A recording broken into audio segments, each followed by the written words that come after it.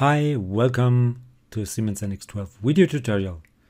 The first part of the WW-109 fighter airplane. I want to insert a raster image. You can go to your datum plane here and then to the raster image. I want to put it on the YZ plane and I want to open that image, this one, and you can download that image from my GrabKit account or from theblueprints.com. I want to scale it because the original plane is about 9 meters long. So I've measured the planes in there and they're about 400 millimeter long. So that would give me a scale factor of 22.5. About 22.5. So I want to multiply this one with 22.5.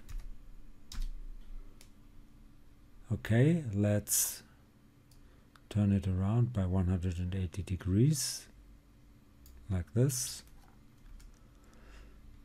and make it more translucent, maybe 40, and let's see where we can put it. So I want to go for a value of 39000. The base point should be, I could go for middle center. That would be here, and then I could align it, of course. So let's move it a little bit in that direction. Okay. And then move it down. I want to go for that point or for the point here maybe.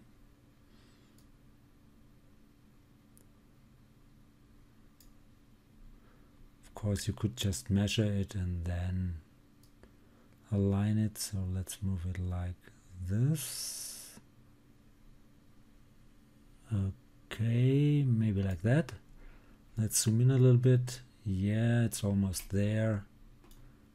So I need it to be a little bit more to the left, just a little bit.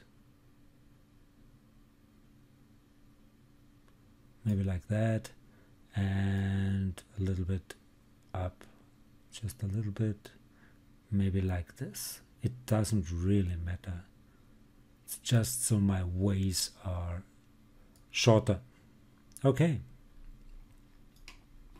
Now I want to use a plane here, which I will call the main sketch plane, because it's easier to select in the navigator than always in the model. That would be at a distance of 0, that's okay. And let's rename this one to main sketch plane.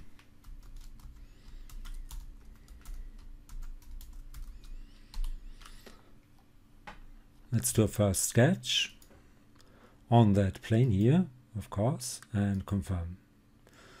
Now, I need more planes. I need planes at all those positions here. So therefore I want to use a sketch with points or lines. Maybe let's use a rectangle. Start up here and go up to this point over here. Maybe like that. And add some more lines. Let's zoom in. There should be one which starts here and of course goes down. I will trim and will adjust it. One here like that. Another one like this. Another one and another one.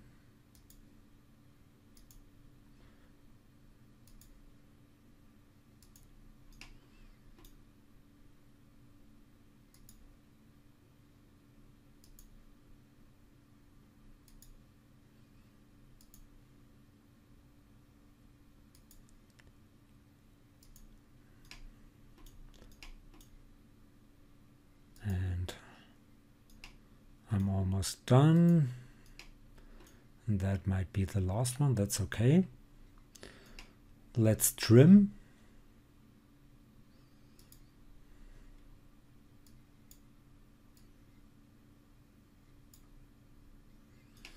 And it already is very slow somehow. Okay. Now let's maybe align those a little bit and maybe fix the first one here. So do we have a fix symbol here? Not really. No, not really. Okay. So let's see, maybe move this a little bit to the left, like that. This one a little bit to the right. That would be okay. This one again a little bit to the right. And yes, that's okay. That's okay. Maybe this one a little bit to the right, just a little bit. And maybe that one as well. Okay. Next, that's a little bit to the right.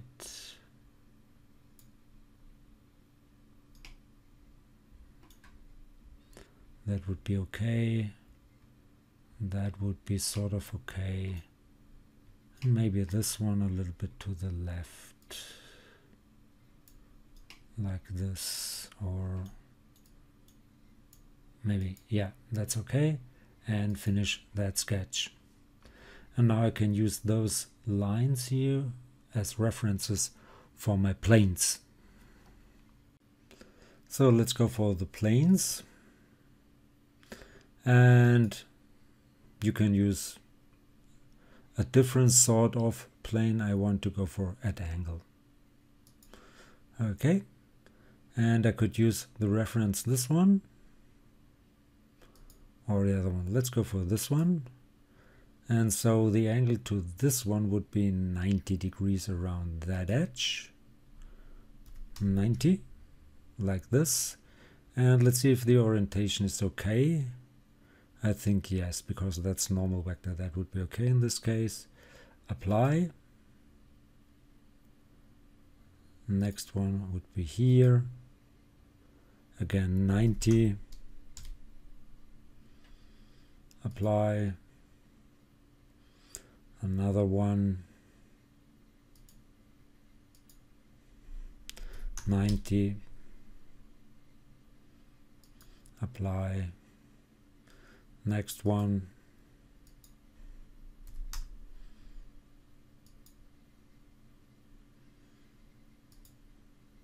And another one.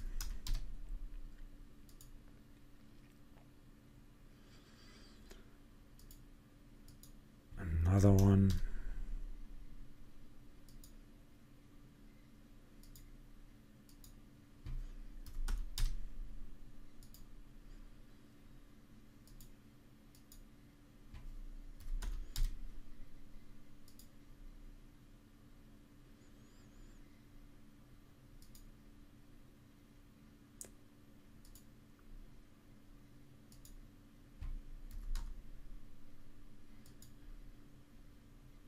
Three more.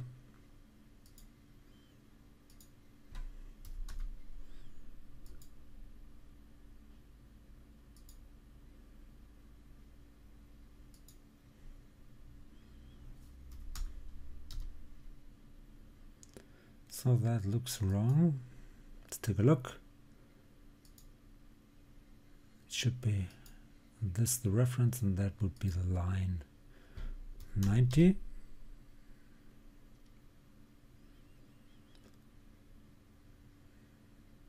So it seems that it's in the other direction somehow. Did I miss something? Maybe.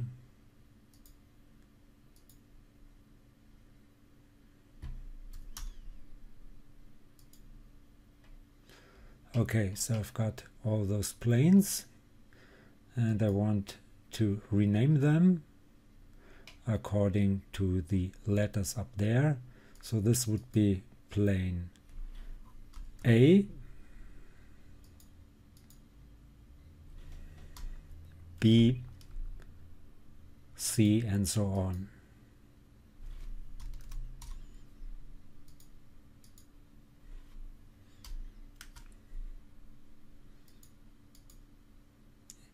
This makes it easier to select them in the navigator.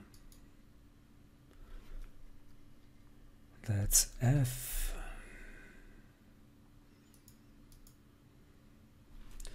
G. H.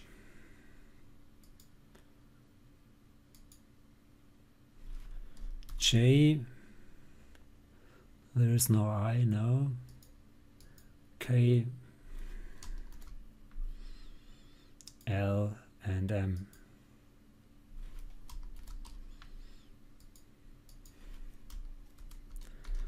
Let's put those planes into a feature group and call that feature group section planes.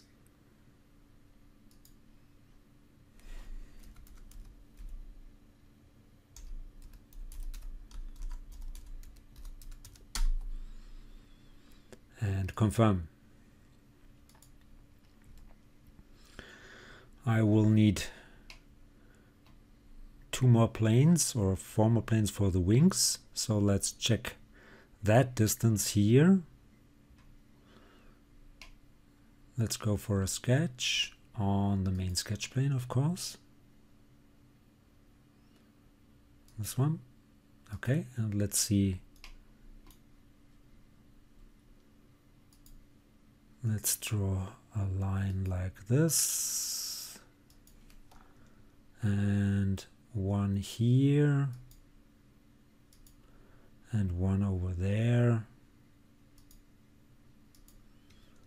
and add some dimensions.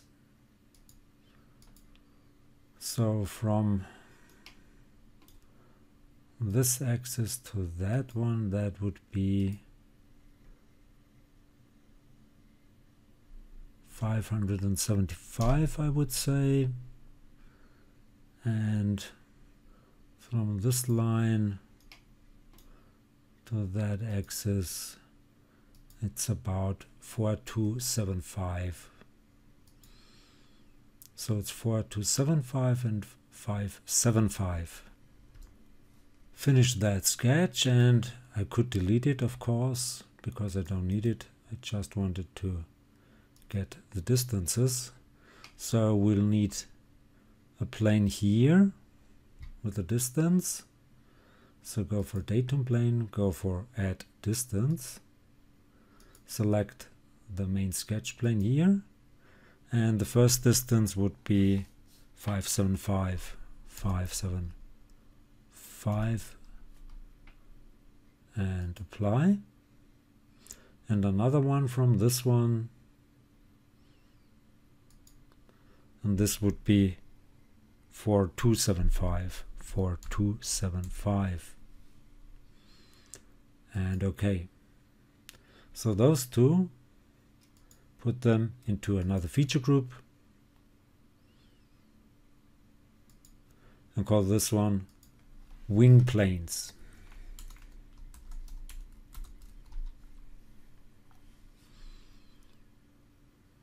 Okay. Now let's take a look here. I will need here some sort of plane and one with a distance here somehow.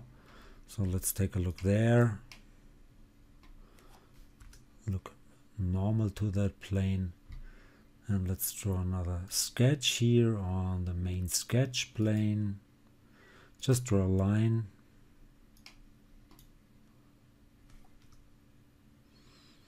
From about here up to this, and that would be 1250. Finish that sketch and delete that sketch. So I need another plane, datum plane, with a distance to this one, and that would be 1250. And okay. And maybe another one with a datum plane, again with the distance from the same one as before, and that might be, yeah, 200, and confirm. And that would be another feature group, and that would be small wings, or I think that's the height rudder. I don't know if it's called like this, but it's for the height, and that would be sort of a rudder. Okay, and confirm. So I've got, I think, all my planes.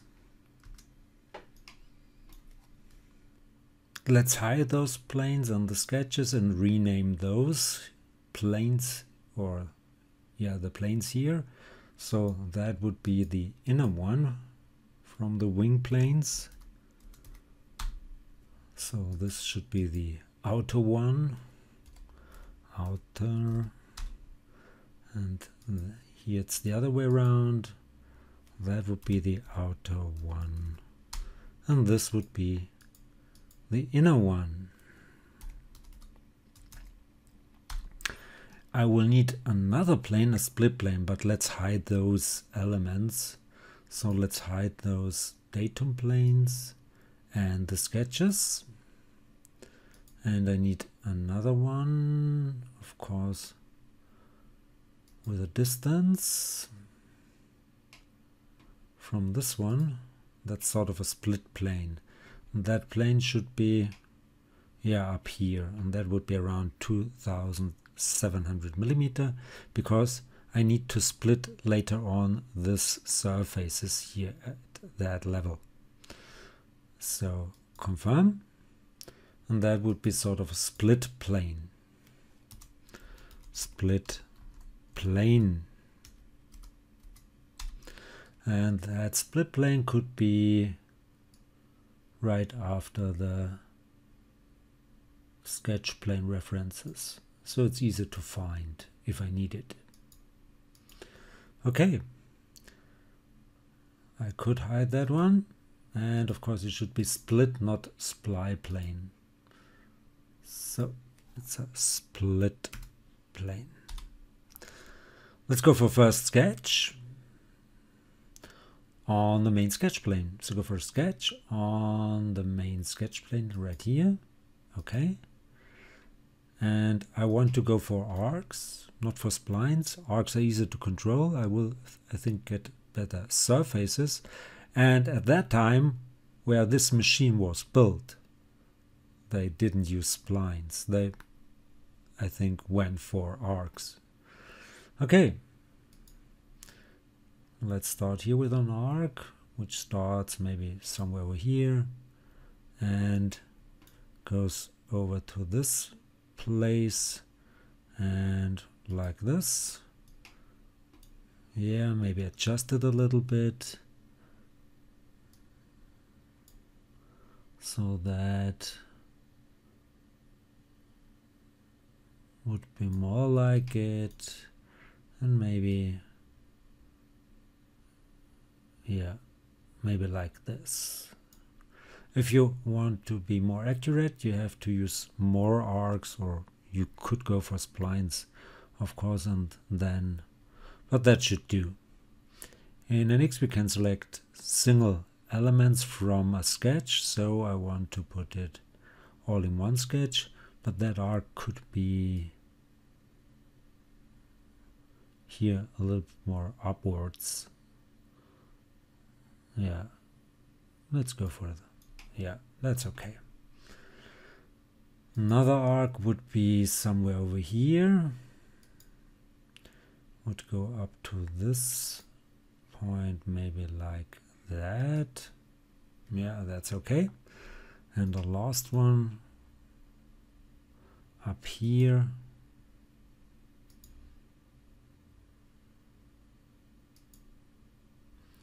which should end somewhere over here and might look something like this. And again, okay, this looks okay. And finish that sketch. Let's rename this one. That would be the main body reference sketch, main body reference sketch. Now I want to make 3 extrude surfaces. Go for an extrude. Start with this one. Turn the direction around and maybe 50mm. Apply. Another one here.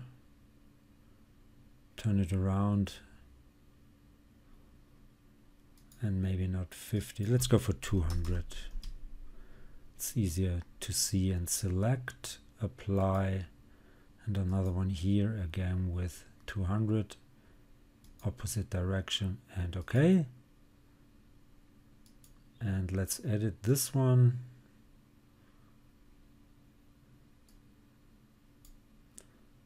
So this should be 200 instead of 50. Yes. Okay. So this will conclude the first part, the initial setup. Hope it was helpful. Hope you enjoyed it. If you did like it, please give it a like or leave a comment. If you want to see more, please give it a like or leave a comment. Please subscribe to my YouTube channel. Please subscribe to my Facebook FM page. Would be very nice of you. I want to get more likes and subscriptions over there as well. Thanks for watching.